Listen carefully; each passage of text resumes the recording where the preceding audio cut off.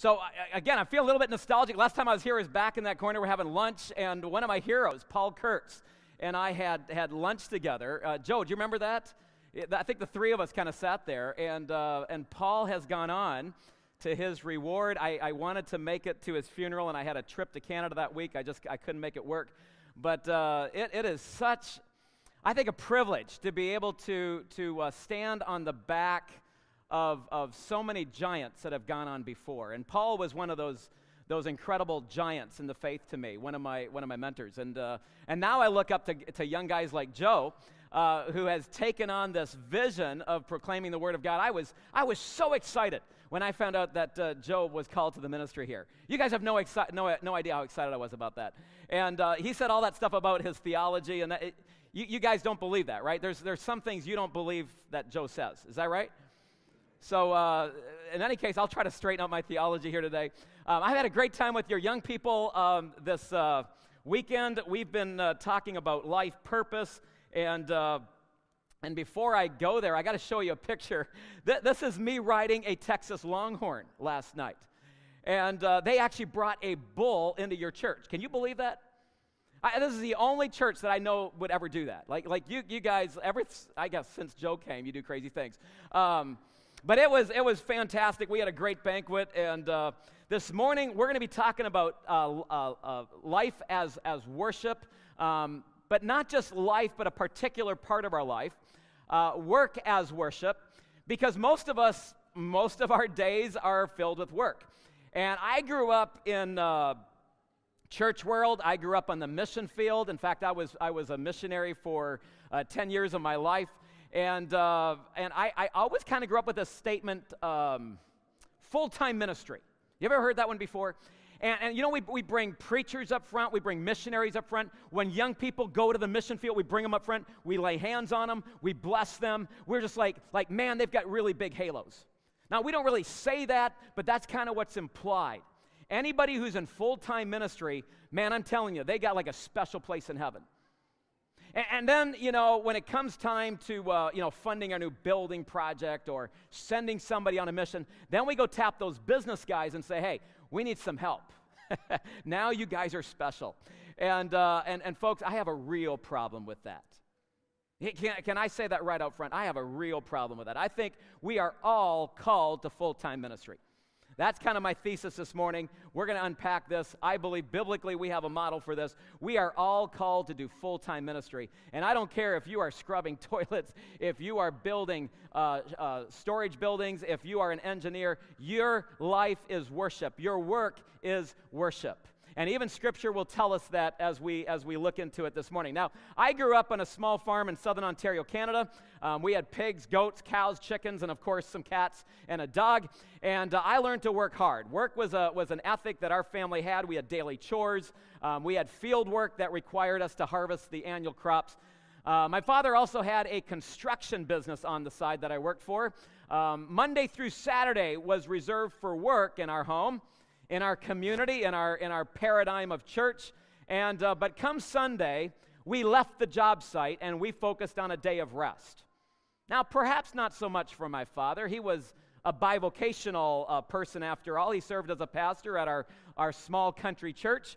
And therefore, ironically, my dad worked 7 days a week. Now, for me, whether it was taught or simply caught, there was this definite divide between the sacred and the secular in my worldview. There was a difference between a day of rest and the days of work. One was sacred and the others were all secular. In fact, as a young Canadian who loved playing hockey, I was strictly forbidden to play the sport on the Sabbath. We had a little pond down below our barn, and we could go down there and skate around in circles. We could not take our hockey sticks down there. Sunday was sacred. Work, pleasure, and all sports activities were secular and especially frowned on. Now, some things have certainly changed since my childhood youth.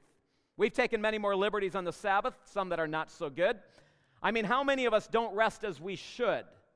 We really don't cease from our labors and activities. We really don't take a day of rest before we hit the office Monday morning. We're already answering email at home before Monday. And I think there's a lot that could be said on that front this morning. That's for another sermon at another time. And I do believe we need to truly rest and take a break on the Sabbath. I really believe that. I think God designed us that way. But there's something greater amiss that I would rather focus on this morning. Something that perhaps goes to the very root of this issue. And that's the sacred secular divide in our thinking that I want to talk about. Most of us Christians, most of us in church world, we see ministry as holy and highly esteemed, and work-related vocations are secular. A little less holy, at least. Certainly not as important as the kingdom of God. And I want to try to challenge that notion this morning. Consider TGIF restaurants. How many of you have eaten at a TGIF? Let me see your hands real quick. Yeah, it's good food, and we love to go to TGIF. And I don't know if you know what TGIF stands for or not, but it captures a sentiment expressed among many Christians, which is, thank God it's Friday. In other words, cursed be Monday through Friday, for therein is my dreaded labors, my toil, and my work. Now others will say something similar on either Sunday morning or Sunday night or early the next morning on their way to work. I hate Mondays. They're not defined by TGIF throughout the week, but by IHM on Monday morning. And when Tuesday rolls around, isn't it Friday yet? Now let me ask you, is that based on a biblical perspective? Is work really evil? Should there really be a sacred secular divide? Is a worship service on Sunday morning more holy, more sanctified, more pleasing in God's sight than what we engage in Monday through Friday? Are pastors and missionaries the only folks in full-time ministry? Or could the same be said of those of us that work in the office on Monday morning? Those of us engaged in construction, those of us at home scrubbing a toilet, those of us teaching in a classroom, those of us that are doing a culture at a lab. Is that holy? Is that sanctified? What do we really mean by full-time ministry? Shouldn't we all be engaged in that, whether it's Sunday or Monday through Saturday? I want to take a look at a brief biblical text. If you want to turn there, or you can see it on the screens, Matthew 21, 33 to 41. This is where we're going to be basing part of my talk this morning. And we're going to be taking a little bit of a different look at this story than we normally do. Listen to another parable, Jesus says. There was a landowner who planted a vineyard. He put a wall around it, he dug a wine press in it, and he built a watchtower. Then he rented the vineyard to some farmers, and he moved to another place. And when the harvest time approached, he sent his servants to the tenants to collect his fruit. The tenants seized his servants. They beat one, they killed another, they stoned a third. Then he sent other servants to them, more than the first time, and the tenants treated them the same way. And last of all, he sent his son to them. They will respect my son, he said. But when the tenants saw the son, they said to each other, this is the heir. Let's kill him and take his inheritance. So they took him, threw him out of the vineyard, and they killed him. And therefore, when the owner of the vineyard comes, what will he do to those tenants? He will bring those wretches to a wretched end, they replied, and he will rent the vineyard to other tenants, who will give him his share of the crop at harvest time. Now, typically when we study this passage, we center our attention on Israel's rejection of the Messiah. That's typically where we go with this parable. Today, however, I want to focus your attention on some other issues, some side issues that are connected to this story. First, you've got a landowner who plants a vineyard. He puts a wall around it, and he digs a wine press, and he builds a watchtower. What I want to ask you this morning is, are there possibly some echoes of Eden in this story? A vineyard, a garden, a wall, a watchtower. Think about the angels guarding the garden. God as the one who comes down and walks with them in the cool of the day. God creates this amazing world, and he plants a garden in the east, in Eden, as it states in Genesis 2:8. Do we have a connection to this parable? And we might ask, was it possibly near here? You can definitely catch glimpses of Eden when you visit Cleveland, or right here in Holmes County, Ohio. I don't know if you folks realize or not how incredibly beautiful it really is here. There's reasons why people come and visit your county, the valleys, the farmland, the garden. Possibly Eden was maybe this is the original Eden. Well, in any case, God puts man in this beautiful garden to do what? To work it, to take care of it, to cultivate it. Most importantly, note that humanity was engaged in work prior to the fall. Clearly, work is not evil. God commissioned mankind, humanity, to work. He gave them a mandate, if you will, to cultivate, to plant. I think that implies reaping a harvest, being productive, being fruitful. The curse of sin is what introduced the thorns, the thistles, the sweat into the work equation. But work itself was not evil. Based on this passage, we could say that work regards stewarding these beautiful resources on our planet. And why is that? It's the benefit for all creation, isn't it? We are valuing creation. We're literally putting worth on it when we work. In fact, that's what worship means, to attribute value and worth on something outside of us. Worship is putting worth and value on something that God values. Last August, I was in Istanbul, Turkey, to speak at a Business as Mission conference. So there's this group of missional people, Christians, who travel around the world, and they get into some of the most difficult countries, and they start businesses, and they get access to people who work for them from the Muslim faith, the Hindu faith, the Buddhist faith, and other faiths, and they begin to share the gospel with the people as they work. It's a brilliant way to establish mission around the world through business as mission. And they asked me to come and be their guest speaker. My friend, a new friend, Patrick Lai, gave me his latest book at that conference called Workship. He's coined a new word called workship. It comes from a Hebrew word that I'm going to show you here in just a moment. In fact, just a few months ago, I was invited to a company in this community, and they said, Luke, we want to use that Hebrew word for the name of our company.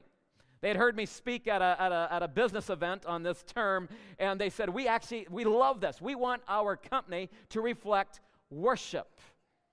Now, after he gave me this book, I thought, well, maybe I'll read it on the flight back home, but I was struggling with jet lag, and most books are boring, so I thought, well, I'll get up, I'll read it in the middle of the night. I can't sleep anyhow, and it'll probably put me back to sleep, but it didn't.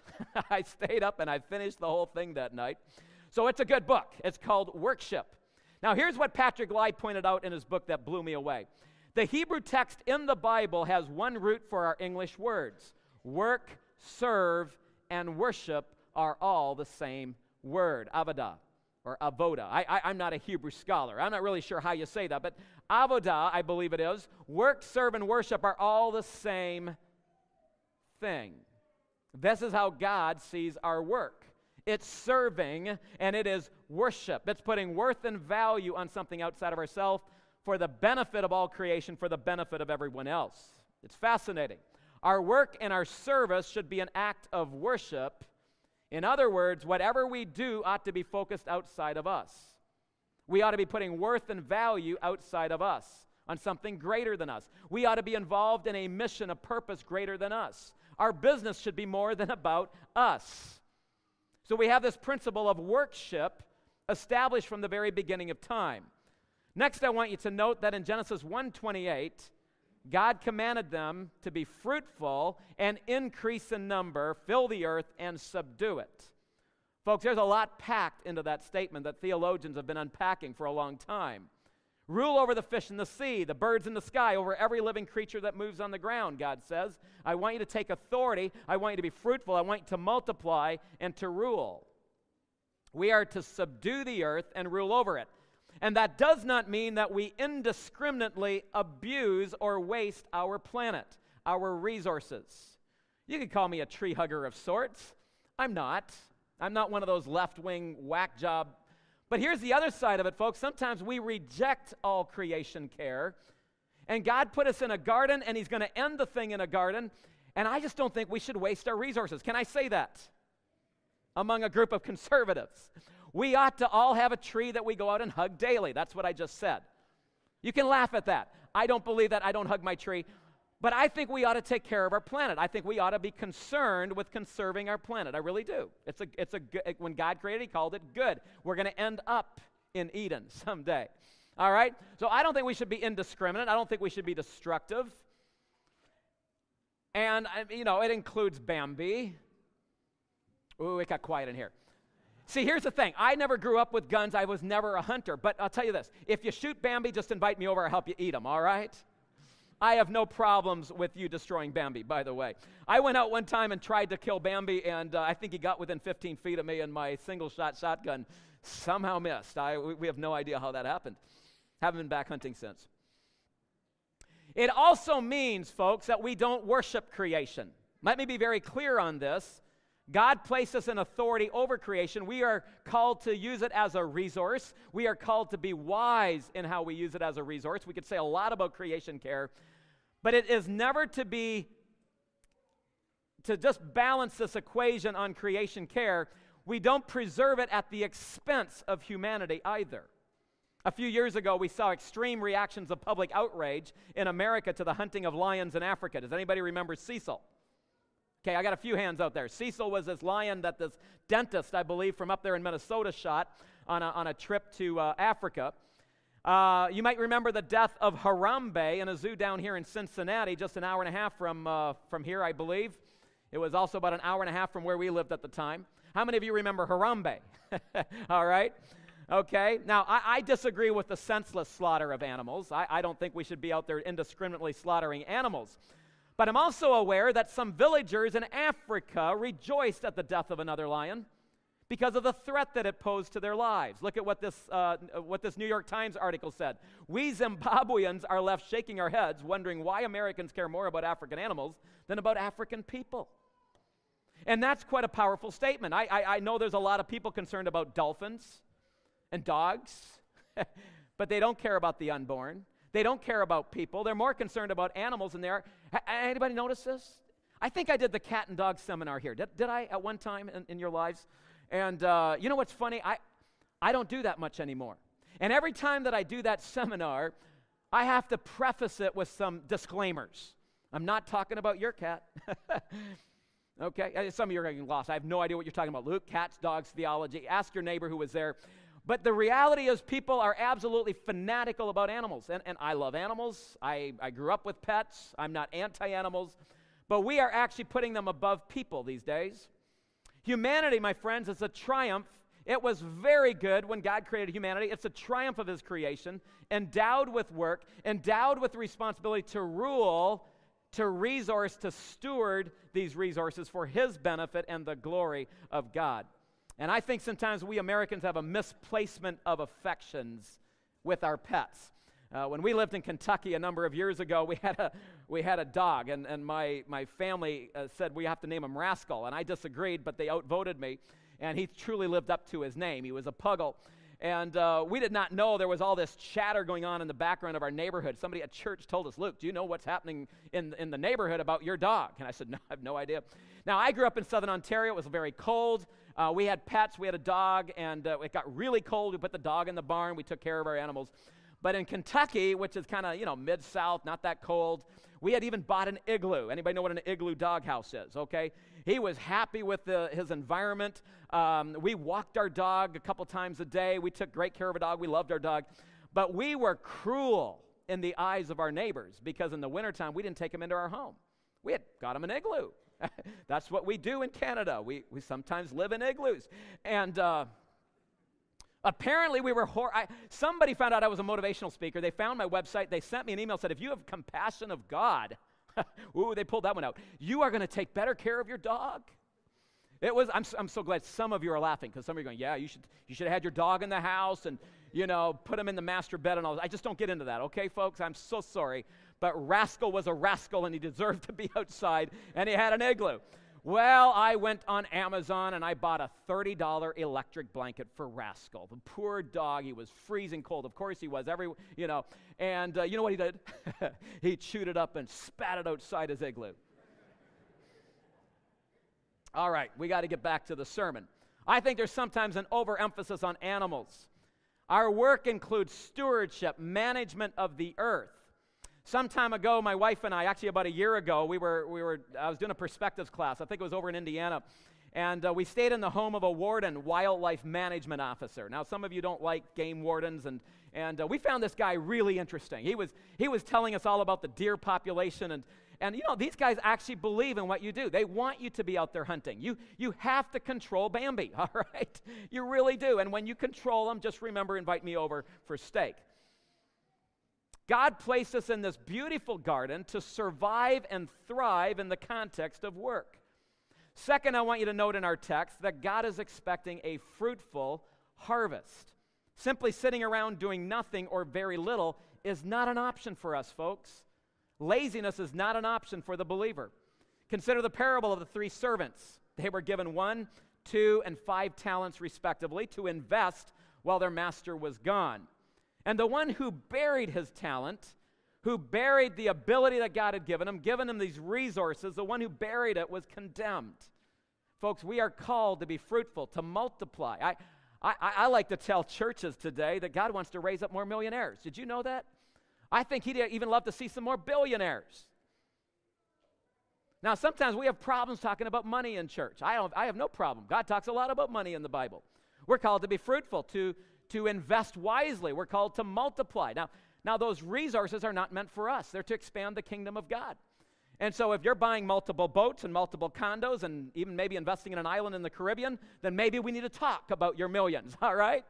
But if you are building a greater business, you're employing more people, therefore you're discipling more people, and you're able to make more money so you can expand the kingdom of God. I understand, I didn't know this, but you guys are starting a new project here, a new building project in the next year, right? You're trying to expand the kingdom of God by building onto this place. Was that secret? I just let out the cat out of the bag. Okay, maybe the project's like, I don't know when, but you guys, we do this with our finances, with our resources. We are stewards, right? And when we take our money and the ability that God has given us, folks, we are called. Some of us have the gifts, honestly. We've got like 5 talents instead of just 2 or 1. And by the way, God is not fair. Just to set that out there. Some of us have a real problem with equality these days. And God is not fair, but God is just. God is good. And if God was fair, none of us would be here. I'm so glad God is not fair. The reality is some of us, honestly, have more gifts than others. Some of us actually have the ability to make lots of money. God has given us the gift of being business people. Folks, that's a stewardship. You are required by God to take your 5 and turn it into 10, all right? And you are required by God to invest in the kingdom of God. I meet these business guys all the time, and I want to tell you something. Some of them are so filled with joy because they're always giving away and they're always investing in the kingdom, and they found the delight of business. It's amazing to work with people like that. You've got some of them right here in this congregation. You've got some of them all over this community, in fact. We are called to be faithful stewards of what God has entrusted to us to invest in the kingdom of God. Our talents, our skills, our resources. Our work is sacred. In fact, if we waste our time, if we waste our energy, and we waste our abilities, we are not fulfilling the mandate that God has given us. In that case, our laziness, our non-work, we could call profanity, the opposite of worship. I want that one to set for a little bit. Profanity, folks. Seriously, Luke? You're going to call that profanity? Yes. Consider that those in our text today who did not steward the vineyard that was entrusted them were judged in the harshest terms. Their act of non-worship, using their work to the glory of God, stewarding their resources, was severely punished. It was a profanity, folks. We have 2 options, worship or profanity. If we do not place worth and value on our stewardship responsibilities, we are profaning our work. And if we fail to take our work seriously as an act of worship and only regard it as a means to selfish fulfillment, we've also missed the point of our work. My mentor, Dr. Kinlaw, taught me a key principle of the universe regarding our design. He said, we are designed to be outward focused, not inward focused. You know, you take a look at the Trinity. God the Father was all about the Son. This is my Son, listen to him. What did the Son say? I'm here to do my Father's will. And then he said the Spirit, when the Spirit comes, he will speak about me, about Jesus the Son. In the Trinity, you've got worship going on. Every member of the Trinity is focused on the other. And you and I were created in that image. We were designed to be outward focused. Our marriages work better. Our businesses work better. Everything goes better when you and I are focused on the other. When we're focused on our employees. When we're focused on our clients. When we're not self-centered. I think it was Zig Ziglar who once said, if you help enough other people get what they want in life, you'll get what you want in life. And some people judge him rather harshly and say, well, that's very self-centered because he's out to give so that he gets. If you knew Zig, you know that's not what he meant at all. What he was saying is that if we live with an abundance mentality, we live with a generosity mindset, if we live with the desire to serve, to bless, to make the world a better place, even the Bible says this, cast your bread on the waters, and in many days it will be returned to you. There is a principle of the universe, folks, that when you and I live with an abundance mentality, when we take our resources that we steward and we begin to throw it out there and bless the world, something happens. Something comes alive because we are acting in accordance with the principle of the universe. Dr. Kinlaw taught me this definition of sin, captured by Augustine way back in the 15th or 16th century. I can't remember which one. It's a Latin term, incurvatus in se, which simply means curved in on oneself. When we operate, that's what he said sin is, when we are curved in. When we operate with an outward focus, serving others, serving God, versus an inward focus of serving me, things just go a whole lot better in life. Marriage, employees, clients, when my work is focused on the betterment of others in society, I am operating in alignment with the grain of the universe. Stanley Hauerwas from Duke University brought this term to my mind a number of years ago, and I like that statement. There is a lot of us, we work with wood, right? And you want to cut with the grain. And the universe was actually designed a certain way. And when you operate within the principles of that universe, when we align with the grain of the universe, life just goes a whole lot better. And that's one of the reasons why I've dedicated my life to teaching on serving leadership. In the business world, in the church world, I work with pastors around the world as well on this. I believe that we are called to serve, to be outward focused. We are aligning with the grain of the universe, folks, when we do that. We are curved out, not curved in. Augustine's definition of sin. See, when I'm curved in on myself with my work, my marriage, whatever it is, then I begin to degenerate into prideful outcomes. I lie, I steal, I cheat, I abuse. I do whatever it takes to make me look good and use others for my benefit. We see this in the business world. We see this in marriages. Work is now all about self-worship. I'm curved in on myself instead of curved outward. My work is no longer a workship. It's focused on building my agenda, my empire, and serving self. Need a real-world example? How many of you remember Bernie Ebbers from WorldCom? This is a scandal that rocked the business world about 20 years ago, I believe. He went off to prison. He recently got out and died 6 months later. These were huge scandals that rocked the world a number of years back, especially in the business world. Bernie Ebbers, by the way, was a self-proclaimed Christian. So was Kenneth Lay. There was another big scandal at that time at Enron. Both of these CEOs really raped their company's retirement funds is what they did. They stole from their people's future. And both of these men were Sunday school teachers.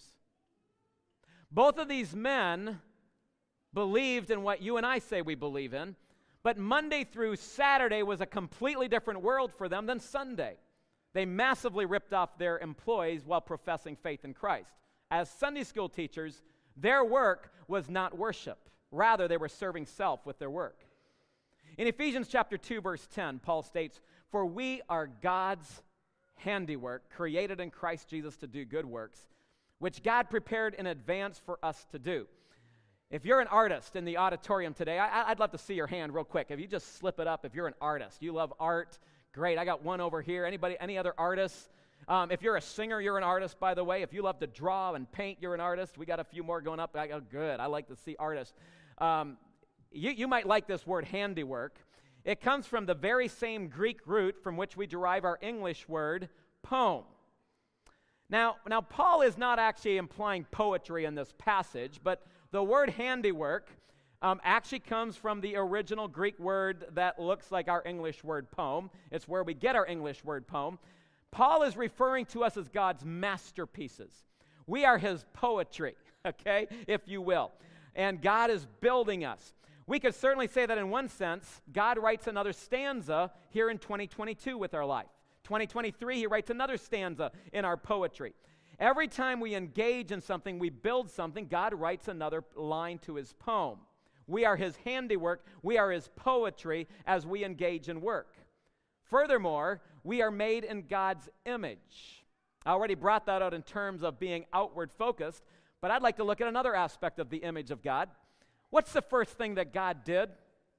What's the first thing that we read in Scripture that God did? Shout it out. He created heaven and earth. He created. You and I were made to do what? To create. We were made to build things, to design things, to come up with new ideas. We were made to create. You and I were created to do good works. If you are an artist engaging in our culture, I want to speak to you for a moment. Your work is sacred. Your work is worship. If you are engaged in culture, your work is sacred. Your work is worship. All work that enhances our culture or our society is worship. Now, Andy Crouch, an author that I really like some of his stuff that he has to say about culture. He's pointed out that many of us as Christians in the last century, the last 100 years, we have had a very negative perspective toward culture. We're kind of anti-culture in many ways. And he says we have assumed these postures, kind of, bracing ourselves toward culture. He said the first posture that we assumed toward our posture is that we condemned everything that came out by society and culture. It was just bad. Take music for a moment. If music was not performed by Christians or written by Christians, it was condemned as secular music.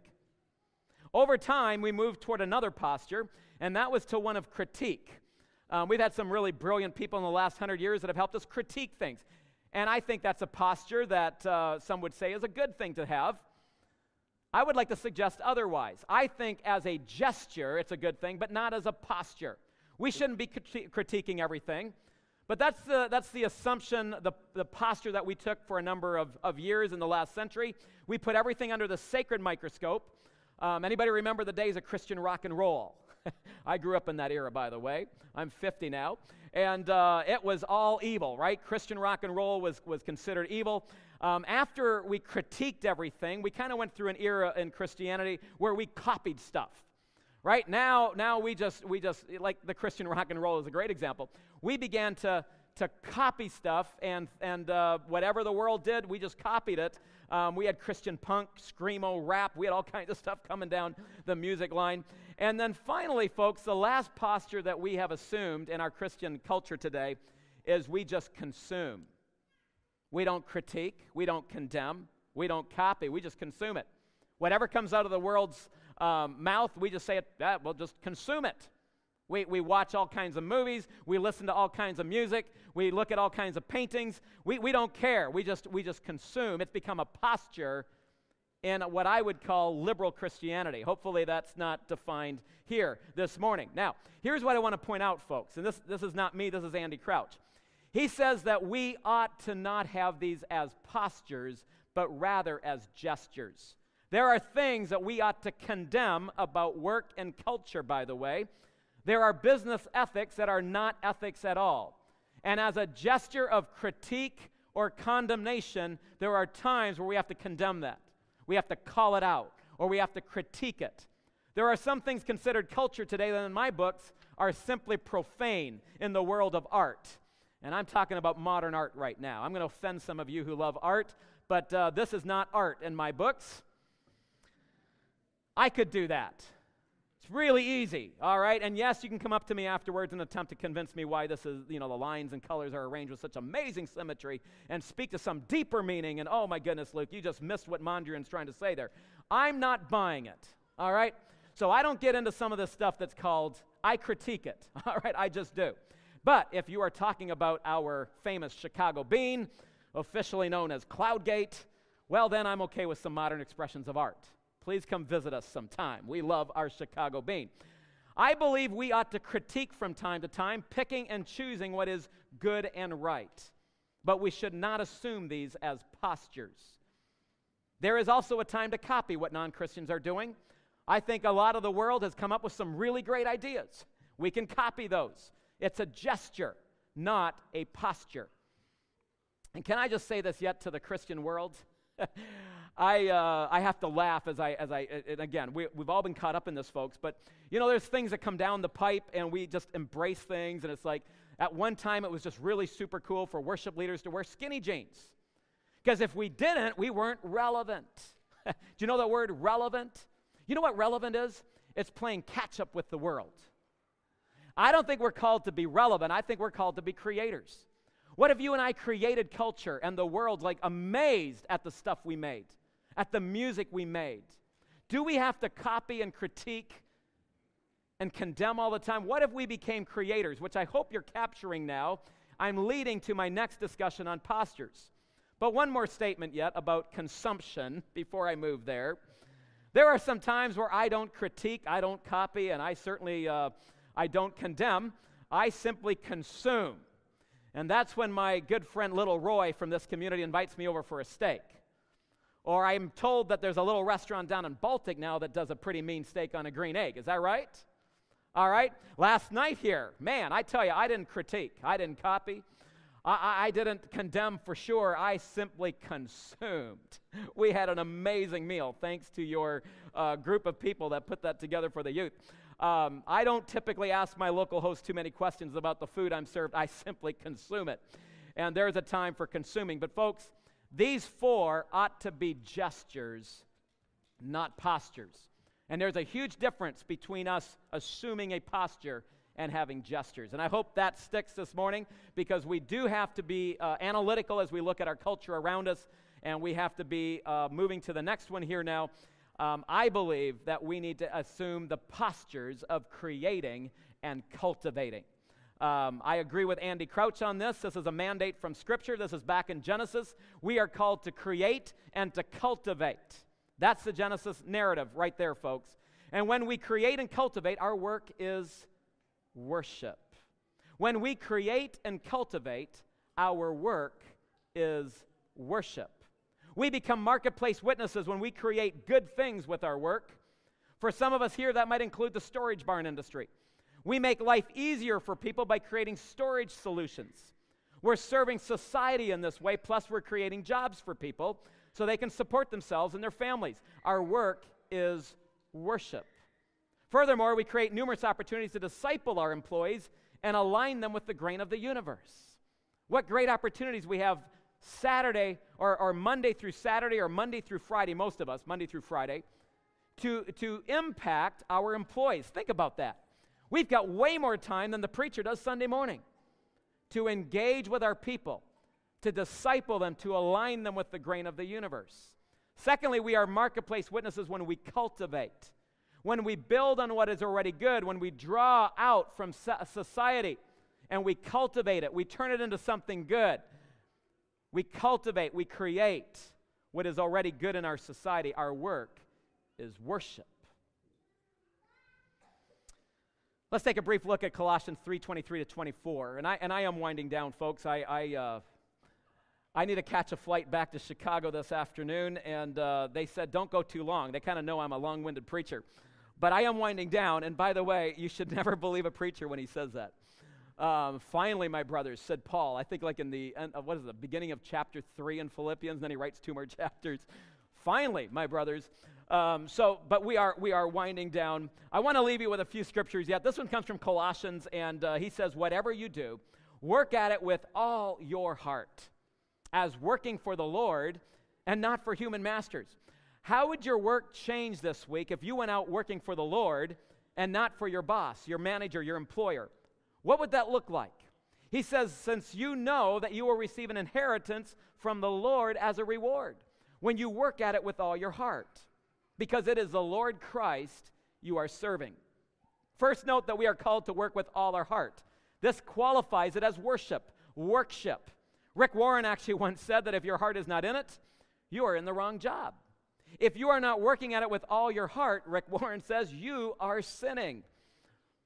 Marcus Buckingham has done a lot of work in this area of people and their careers and their jobs, and he has discovered through all his research that 40 to 60%, and I don't care if you're in Canada, United States, Mexico, Japan, Thailand, it doesn't matter where you're at, he has discovered that 40 to 60% of people in their careers and jobs today hate their work. That's a tragedy. 40 to 60% of people in the work world hate their job? Guys, we were made to love our work.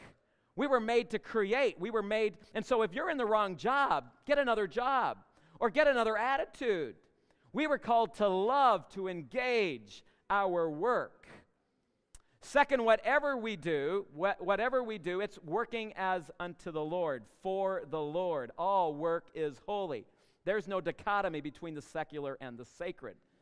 In fact, according to this text, we are serving Christ through our work. So if you are a teacher or a trainer this morning, your work is holy. Your work is sacred. If you work as a welder, your work is holy. Your work is worship. If you are a stay-at-home mom, your work is holy. Your work is worship. If you work in design, you build websites, your work is holy. Your work is worship.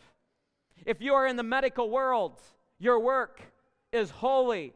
Your work is worship. If you are a supervisor, you work in quality control, your work is holy. Your work is worship. And yes, if you are a chef, your work is definitely holy. And not only is your work worship, but you help me worship. I didn't hear an amen to that. Yeah, we like to eat. You get the point. Now in Deuteronomy 23:12-13, and I'm just putting that up there for reference. You'll have to jot it down and look it up. We even see a demonstration of God's concern and rule over various sectors of society, including the sewage system. Fascinating. If you work in sewage, your work is holy. Your work is sacred. All work that we engage in is holy, and that's why I have a problem with clock watchers. We should be just as excited going to work as we are when we leave it. None of us should be characterized by TGIF or IHM. Thank God it's Friday, or I hate Mondays. That should not be named among us, folks. We should be pumped and charged when we go home on Friday night. I don't blame you. I love the weekend. But we ought to be just as charged and pumped when we leave for work Monday morning. You see, TGIF and IHM reflects more of the world's opinion of work. It's a necessary evil. That's primarily about earning a living and making me look good in the process. But no, my work is worship. My work is holy. It's sacred. We give God our best through efforts enabled and ultimately by Him. Remember the Rick Warren quote? If my heart's not in it, I'm in the wrong job. If I'm not working with all my heart, I am actually sinning. I am profaning my work. My work is holy. My work is sacred. Two passages to encourage and exhort you as we close. And Joe, I forgot to ask you what time you guys normally close. What? It doesn't matter. Oh, good. All right. Well, my flight's not till like 2 o'clock. So I think there's a potluck. I think we're going to do some worship over a meal today. Maybe I should talk with the cook since Joe doesn't care. We're just about done, folks, but I do want to do one last thing before I close. I actually want to get you into groups, and I want you to have a short discussion. You can make it 2 minutes, 3 minutes, whatever you want to do. But I want to talk a little bit about this in practical terms. So let's look at some passages yet in closing. Romans 12, 1-2. Paul says, I urge you, therefore, brothers and sisters, in view of God's mercy, to offer your bodies as a living sacrifice, holy and pleasing to God. This is your true and proper worship. Do not conform to the pattern, the thinking of the world on work, but be transformed by the renewing of your mind. Then you will be able to test and approve what God's will is, His good, pleasing, and perfect will. Do not conform to the world's idea of work. Offer the fruit of your labors as worship to the Lord. And then finally, a prayer from Paul in Philippians 1:3-6 that I want to pray over all of you here. I thank my God every time I remember you. In all my prayers for all of you, I always pray with joy because of your partnership in the gospel from the first day until now, being confident of this, that he who began a good work in you will carry it on to completion until the day of Christ Jesus. Amen. Amen. So here's my final questions. How will I do work this week as worship unto the Lord? How are you going to do that this week, folks? And then secondly, how will the way that I work tomorrow change as I begin to work for the Lord and not for people? How are things going to change for me as I begin to work for the Lord and not for my employer? What's going to change? So we're going to get into small groups, and this is going to be groups of 3 or 4, no more, so that everybody gets a chance to talk. I know we usually don't do this on Sunday mornings, but we're going to do it. I'm in charge right now. I can do this, right, Joe? Break you into groups of 3 or 4, so start looking around, going, man, I think I'll talk with them. And I want you to answer these 2 questions, folks. We're going to take just a few minutes. How will I do my work as worship this week? And then secondly, how will I work tomorrow working for the Lord as not for my employer? I want you to have just a short discussion, maybe 3 minutes, 4 minutes, in groups of 3 or 4, no more. And here's the reason, folks. I can come in, I can speak, and you go, wow, that was challenging. Man, that was really cool. I learned some, challenging ideas. But if you don't leave here changed, this Sunday morning service was a waste of your time. And it was a waste of my time. Can I say that? Every time you come to church, every time Joe knocks it out of the park with another sermon, or Pastor Steve. Steve, are you here? I didn't even see you this morning. Are you out there somewhere? Is he not here today? Okay, I miss Steve as well. So every time these guys put all this work into the sermon, and you guys just go out through those plate glass doors going, man, that was challenging. It was a waste of Joe's time and Steve's time. They put work into these messages. God is speaking through them so that you can leave with at least one thing that can change in your life for the next week. Can I say that? We come to church to be changed, amen? So get into your groups right now and tell your small group, this is how my work's going to change this week. This is how I'm going to work as unto the Lord and not for my employer. Have a discussion on that for about 3-4 minutes, and then I'm going to close us in prayer and turn it back to you, Joe, to get us out to our potluck, all right? So get into your groups, 3 or 4, no more, all right? And have a discussion.